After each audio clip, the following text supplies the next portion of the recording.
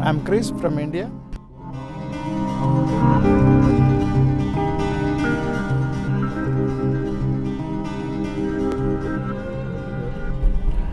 I never thought of it. Just the circumstances led me to come to the cab business as a commodity trader. Oh yeah? Commodity trader? Trader. Trading in commodities. The need was to look after my family financially, to give a financial support. So I could not self-support because whatever the fund I brought in from India, so it's all spent in the first 6 months. So I was not financially stable. My name is Ali, and I'm from Iran.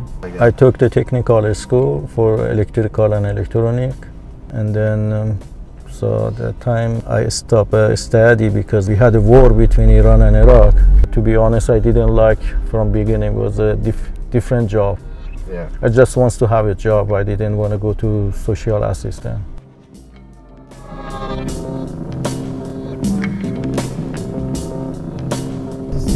My name is Danny Ryan from Iran. I was a second-year pharmacy student, and here I had very good marks. And here you had to go do pre-med and other tests and get a 4-year degree and a lot of BS. So that's when I went and studied computers here. Driving a taxi is very individual thing. I can't say that for everybody.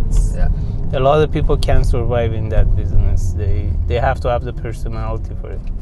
The hours are longer than 8 hours, so that puts some pressure on the family. But the good part is you got a cell phone, you can always be in touch at any time.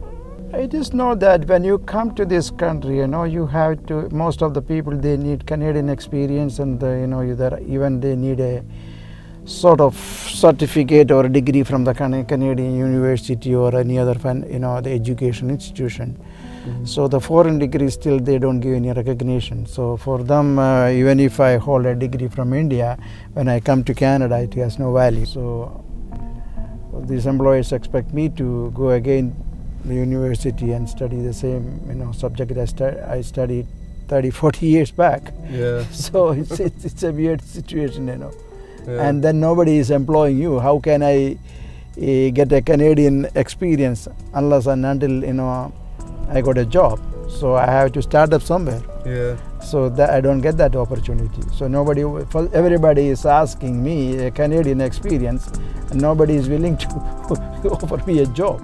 In this business, you get a bouquet of flowers. With every bouquet of flowers, you get some crap weed. Yeah. It's part and parcel of the whole thing. So you get them all, but they're mostly very good. Be nice to us. We just only thing we want to do to service people. We love to service and do our best to make them happy.